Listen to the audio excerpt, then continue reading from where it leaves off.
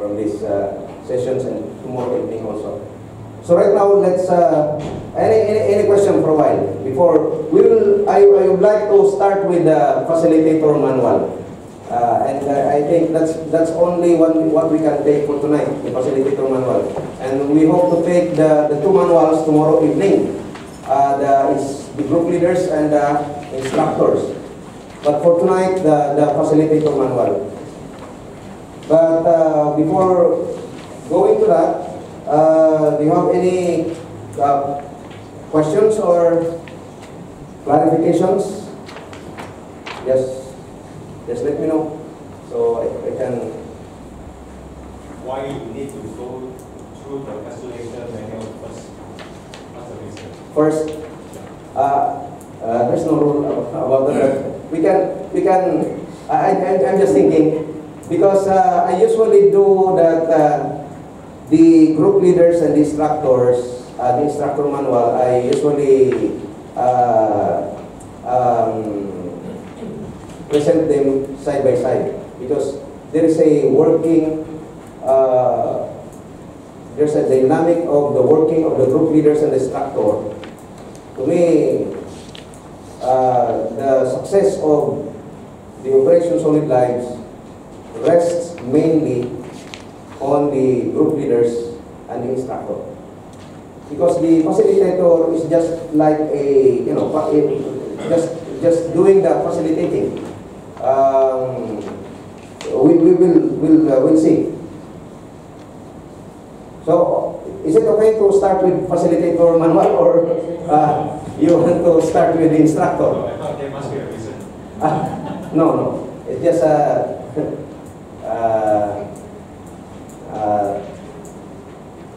kind of preference.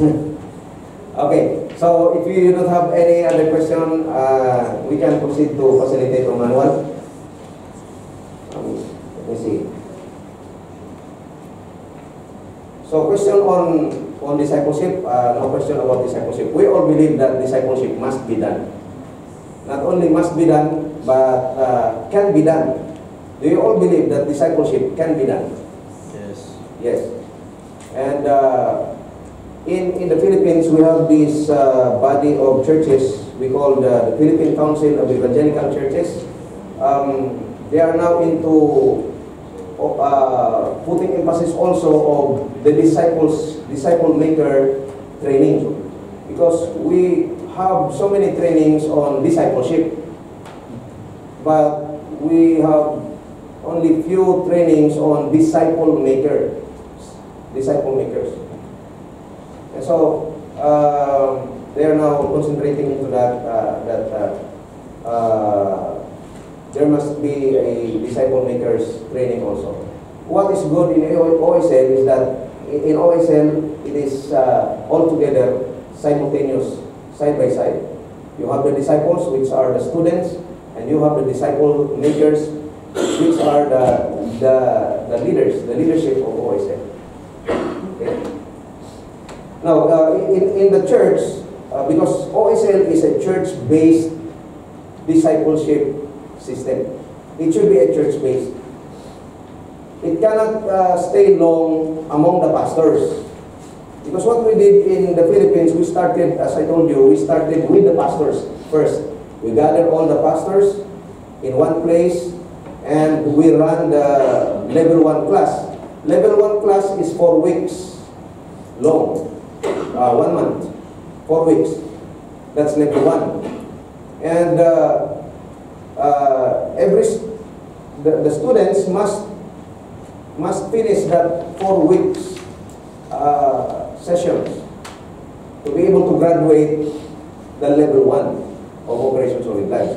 So what we did in Metro Manila was to gather first all the pastors together with some of these pastors, the district supervisors, and we ran the level 1, 4 weeks. So once a week we gathered together before it was 3 hours. So once a week we gathered together for 3 hours, and then go home after that, and then come back again for the next week for another 3 hours. And that's for 4 consecutive weeks.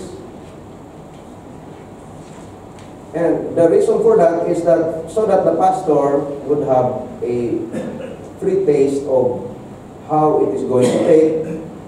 And after that, we encourage them to start to their local churches for their members, batch by batch. But not everybody was able to start in the local churches because other pastors would like to proceed to the next level. They were waiting and they were looking for the level 2, which they have experienced really some wonderful changes in level 1. They wanted to have a taste of level 2 because level 2 is another set of teachings and process. And also, while waiting for the level 2, their churches are being stuck up. The congregations were waiting also for the level 1. So, but those who proceeded with to their local churches started already the level 1. So we don't want that this. Of course, you start with the pastors.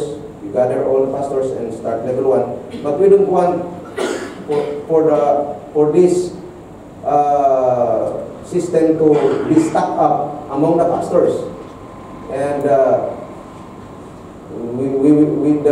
churches will wait for all the pastors to graduate up to level 5 before the church members can have it.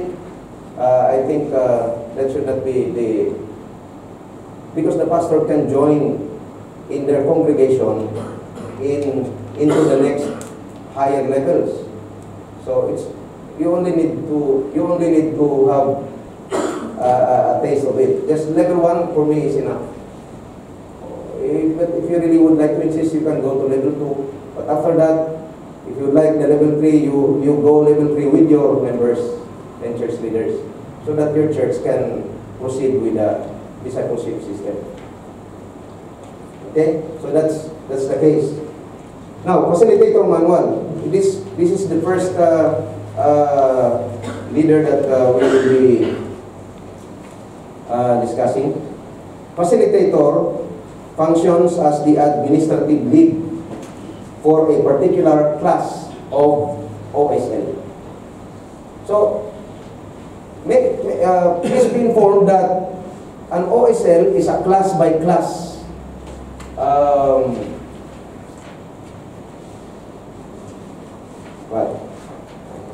group of students. Level 1 class, okay, and then level 2 class or level 3 class. So it's now a facilitator functions as the administrative lead of a particular class, not for the entire classes, but only for a particular class. So if you have a level 1 class, you need a facilitator for that. If you have a level 2 class, you need a facilitator for that level 2 class. For example, if you have two batches of level 1, the same level 1 classes, 2 batches, you need facilitator for each class, for each batch.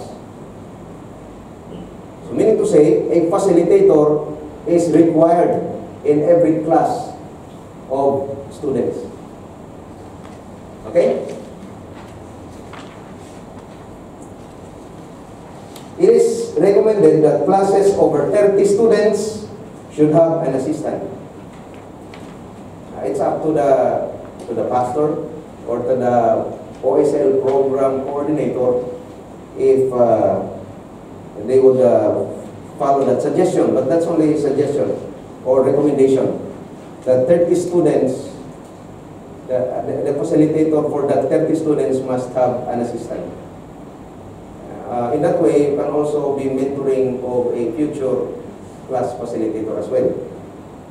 So this is good time to a less experienced facilitator shadow the more experienced or on-the-job training. So it's kind of reproducing facilitators. Now, summary of responsibilities of a class facilitator. Prepare, teacher, group leader, facilitator, and student materials. So that's number one. The role or the responsibility of the facilitator is to make sure that all the materials needed, like this one, are being provided to those who need materials. Like the teacher of the class need materials. The group leaders of groups of students, there is a group leader of each group, they need materials. So the facilitator should provide and should prepare. Okay, and also the student materials. The student materials is the one that you have right now, the booklet and the DVD. The DVD is the teachings, powerful teachings of Pastor Jerry Derman on the series of being right with God. It's really powerful, life-changing teachings. Even pastors can, benefit from that. And so that's the packet, or that's the set of materials for the students. So the facilitator should prepare for that.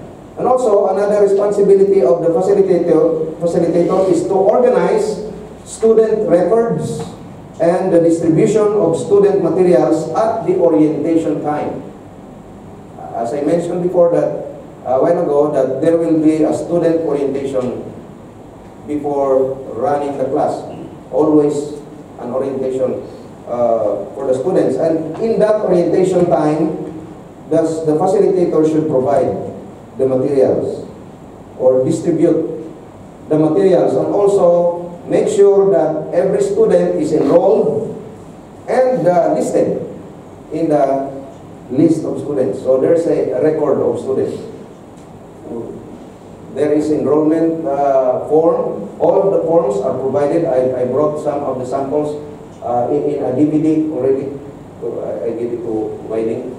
In a DVD, all of the forms and templates there, the templates for certificates or during the graduation, and the forms for enrollment, the attendance tracking, the registration table, it's all there in that DVD. So another thing, bullet number 3, the responsibility of facilitator to plan and make preparations for the graduation. So the facilitator is in charge of planning for the graduation. At the end of 4 weeks for level 1 class, there will be graduation. And it is expected that the facilitator should arrange on how the graduation will take place. So like preparing the certificates for each of the student, and also prepare the program, short program on how to conduct the graduation. If there's a need for eating together and for everyone to bring some food, so that's the facilitator's responsibility to coordinate with each and everyone. Another thing is maintain all students' records like registration, attendance, and dropouts. Even dropouts, that should be recorded. We have forms given to the group leader for every dropout students. There will be dropouts also, because those who are not ready yet, or those who have conflicts with their schedules, they were not able to prepare and anticipate that it's a consecutive and no absent, no late kind of thing. And so if they struggle with that, they might say that okay, I'll just come back next level 1. So that student might drop out, and his name or her name should be recorded in the dropout forms by the group leader and submitted to the facilitator. So the facilitator has all the documents and all the records, the dropouts, the attendance, and the registration. And also report all class records to the program administrator or the pastor. So a facilitator is under, the facilitator is under to a program, OSL program coordinator or director. So in a local church setting, there must be an OSL director or OSL coordinator, or whatever title you would like to give. And he is responsible of the entire process, and all of this leadership are under him. So the facilitator should be reporting to that overall coordinator of OSL or program director of OSL. That can be the pastor also. So that's the summary of responsibilities. Now let's look at the before class. Before class. This means before starting the class of level 1, these are the materials that the facilitator should prepare. The teacher's orientation guide, all of these are provided. It's already in the DVD also. I wrote the sample of those. Facilitator binder, group leader, folders, student materials. Page number 2. Let's proceed to the orientation day.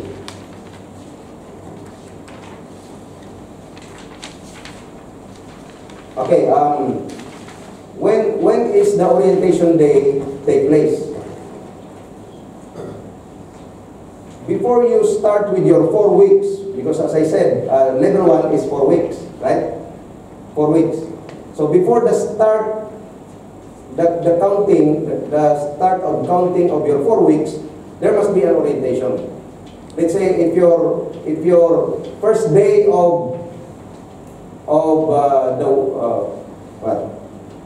let's say if your first day is on Monday, the orientation must be done prior to that, either Saturday or Sunday. Orientation for the students. Okay? Before the counting of your first week. So during the orientation day, the facilitator hand out the orientation guide to the teacher, because it will be the teacher who will conduct the orientation. Now, during the orientation day, the teacher will be using this one. Okay, if you notice, because you will be orienting your students on how to use this booklet, and then also the DVD. And so the teacher will be using this one in the orientation. The teacher will start from page 1, the welcome to Operation Solid Life. So in that orientation day, the teacher will stand and she would welcome all the students to the operation, to the program, to the system, Operation Solid Life. And as a teacher, you might read this or you just summarize this. What is important is that you are able to appreciate, welcome, and let all the students feel that they are important, you will let every student know that you are as excited as they are, if not more excited than they are. That's the role of the teacher in orientation day. You must allow the students to feel that you are excited too of their decision to undergo this process of disciple making. So you would welcome them to the program. The next, after that, you would welcome them on page 4. You will welcome them to level 1. Okay, that's in page 4. So as the teacher, in the orientation day, you will welcome them to the level 1. So there's a welcome script for each level, level 2, level 3. But for level 1 class, you only use this page 4. So there are two welcomes here. The welcome of the students to the Operation Solid Lives, and the welcome of the students to a particular level, level 1 class. Okay? And then after that, you proceed to the disciplines, or the very things that they need to adjust and to perform. So that would be that is on the disciplines, page 10 up to page 13. So you will, as the teacher, you will discuss that, you will present that, those disciplines. And then you present or you teach them how to do the journaling, that's all there, and to the listening of the faith builders, and to the making of notes. And where to find the Bible reading plan, that's in the back of the booklet, and how to do their daily journaling, their SOAP, what we call SOAP, scripture, observation, application, and prayer. That's a daily habit that should be done by every student. So you do that as a teacher. Now it is the role of the facilitator to provide to the teacher all the needed materials. So also the facilitator prepare the registration table. There should be a registration table if this is a class, this is the classroom or this is the class venue. At the entrance, there should be a registration table where attendance tracking form are there or is there. The attendance tracking form, and there should be somebody checking the arrival of each student, marking them late if they arrive late, and checking them on time if they arrive on time. So there's a attendance tracking person, and so the form is there provided by the facilitator. So the facilitator should make sure that this registration table is filled with these needed materials: tracking form, name tags. If you need name tags, the name tag should be there, and after the class should be surrendered back to the registration table. We don't suggest that the name tag should be taken home, because the tendency is they will not bring that back on the next meeting. So they just surrender that at the registration table. The faith builder download instructions, if that is needed, that should be there. Accepted movie guide, student information card, student workbooks. That is what this is. The booklet is the student workbooks. The pens, a faith builder's audio, that's the DVD, and journal notebooks. So these are the things that should be there in the registration table. And next, as each student comes in, add each student to attendance tracking form, just as I said, so the checking. Make and give each student a name tag. Give each student student workbook, faith builder, audio, the pen if they need. And then assigning students to groups. So it should be the facilitator who would assign or help the students find their own group area, because when they arrive in the next meeting after the orientation, then 1 week will pass, and then they will come back for the next meeting, and they will come in. The students will come in, and the arrangement is group by groupings. So the facilitator should be able to help them find their own group location. That's what it means there. Okay? Assigning of students to groups. During weekly sessions, the classroom setup, it's the responsibility of the facilitator that the technical needs are provided, like the microphones, the projector, speakers. Okay, and that should be taken care of by the facilitator. And also the seating arrangement of each group, the podium and water bottle for class teacher. Okay, registration, next page, page 3, registration. Set up the students' registration table with the following item. Okay, we mentioned that already. Redundant. Session schedule. Okay, it's the role of the facilitator to make sure that the session starts on time and ends on time. So he is a kind of timekeeper, the facilitator. Timekeeper, announcer, reminders of all the necessary reminders. Okay, next is report. reporting class statistics, possible announcements, always from the front of the class. So it's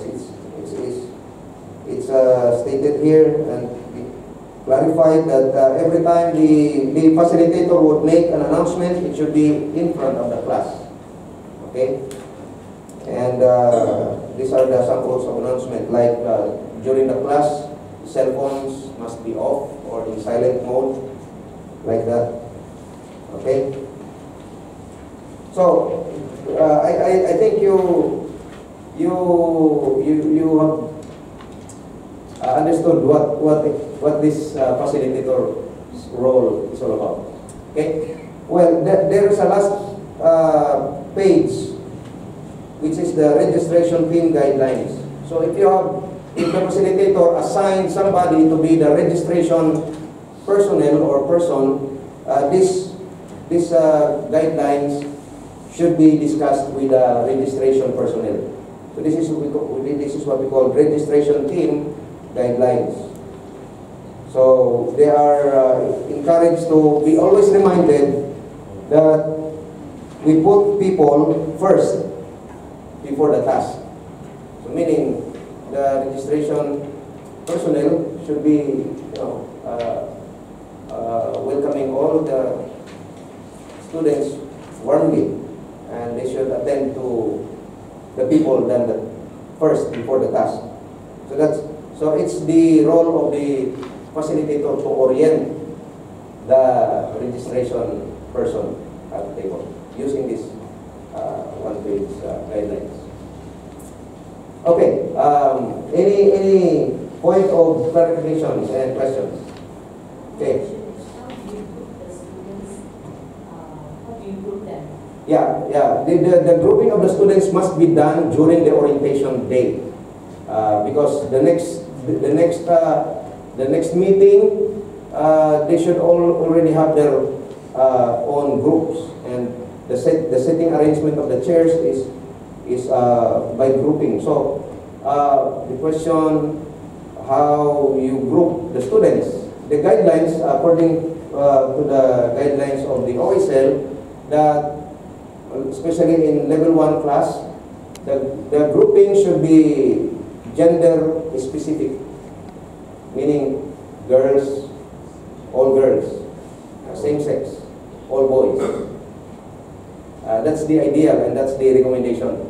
But if there are some excess, the next recommendation is gender balance.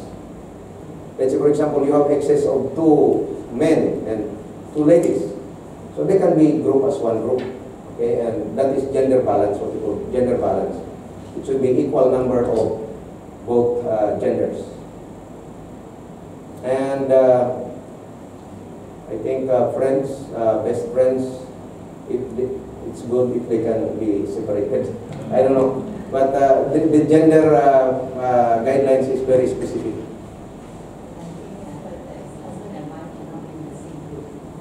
I believe so. As much as possible, if the couple can be, I don't know what's the explanation of that. They might be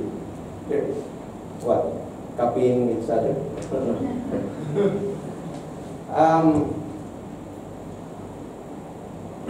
That's the suggestion. If they can be separated in a group, the couple and best friends. I think maybe for a maximum impact of the process, so that there's no I don't know what's the problem if you're together in a group. I think it depends on if there's a cultural problem with that. But in the Philippines, we also follow that kind of guidelines.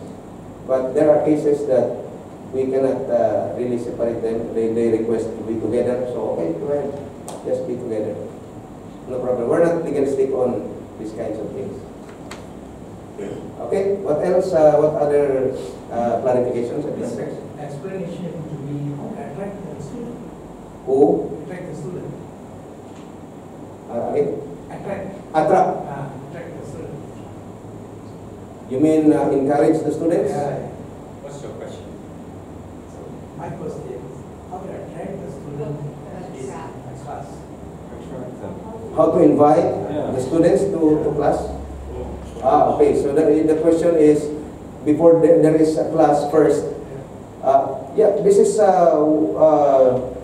what we do, what we did, and it's in the guidelines also. Before you start classes of OSL, there must be a kick-off event, meaning a vision casting, a promotion. That there will be a discipleship program. So you promote first OSL, and you highlight OSL as something that is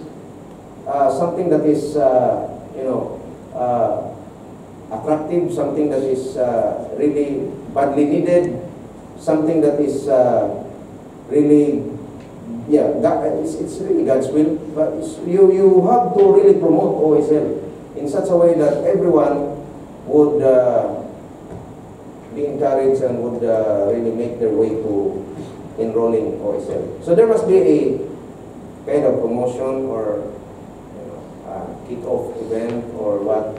We provide also the promotional materials like video. You can play the video promotional video, and also there's a brochure that can be distributed.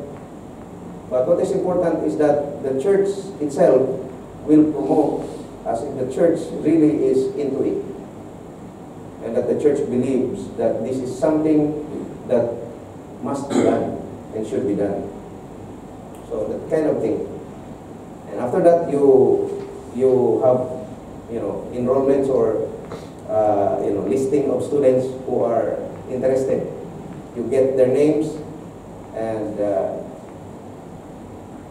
you schedule a class orientation for that. When you're talking about groups, you're talking about groups within a class, is that right? Yes, sir. The class will be divided into several groups. Okay. The ratio Is there a is number that should go in each group then? the ratio is for one leader is 4 members. 1:4. So 5? 5 all in all. So one leader is to 4 students. That's the idea. If you are lacking of group leaders, 5 can be accommodated, but not more than 5. Okay, but the recommended is 4. 1 group leader, 4 students. So you really have to identify. You really need to identify first. If you have a enrollees of, let's say, 20 students, you will be needing 5 group leaders. So you must select from among your leaders or members who are willing to be trained, because there will be a training on how to be a group leader. So you identify those individuals that can be chosen as group leaders, and you provide that training. You train them using the manual. And after that, you appoint them as group leaders. Yes, ma'am. Do these group leaders now, do they need to go to the level 1 first and step on to the USL? That is the recommendation, and that is the guidelines. That those leading the groups must be ahead of the students in terms of level. If they are leading as level 1 students, group leaders must have been graduated already from that level. So the problem is this. At the beginning, where do you get graduates of level 1? That's what we struggled also in the Philippines. But what we did is that there's no other way. But at the beginning, this is only happens at first level 1. that your group leaders are also students at the same time. Because you don't have graduates of level 1 yet. So you will be assigning, just for the very beginning, you will be assigning group leaders who are not graduate of level 1, but as students at the same time. So they will be functioning as dual function, a student and at the same time a group leader. Okay, now what I mean is, could you choose a leader from the group itself? Because we are having since you are starting the first course at level 1, so as you said, there are no leaders yet. So since you have a leader in each group, so can we select a leader or someone more senior among the group to be the leader? The ideal is this, that you select first group leaders before assigning and before dividing into groups. Or means the leaders are separate from the class, the members. They're part of the leaders are part of the leader is part of the group. But you cannot divide. You divide the group first. You group the students